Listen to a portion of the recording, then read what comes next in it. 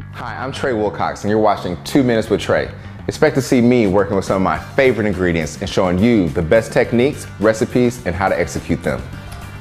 So this reduction is still that. And so what I have in here is I have shallots, 3 types of corns. I have pink peppercorns, coriander seeds, and fennel seeds. I toasted those off real quick, throw them into the pan, a rough chop on the shallots, bay leaves, and I'm going to reduce this by half.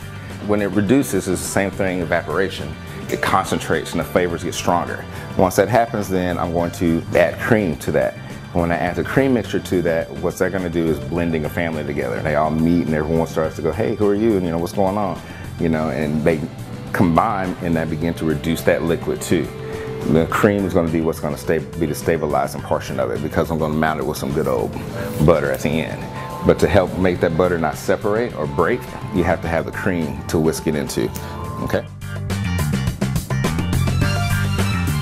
Freeze a protein, you freeze the fat molecules in it. Once you thaw it out, and you see all this liquid that's on my board, once you thaw it out and it goes to a certain temperature, the fat begins to dissolve and it comes out of the fish as well.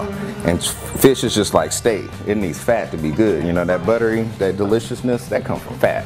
Number one thing you gotta do is blot it dry. Letting it sit out like this is called tempering. You always wanna make sure you place the fish in the oil and don't splash, no drop. So I generally lift my fish up one time after it goes into the pan to make sure the oil goes underneath the fish, okay? Sometimes you gotta keep things in simplicity where you have the discipline to know to stop.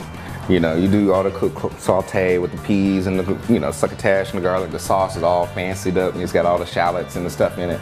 Sometimes at that point it's too overwhelming if I say, now I'm gonna put this cool crust and the seasoning on my sea bass, and then it just overwhelms the palate. So you just gotta know when to stop and let the purity of some ingredients just shine.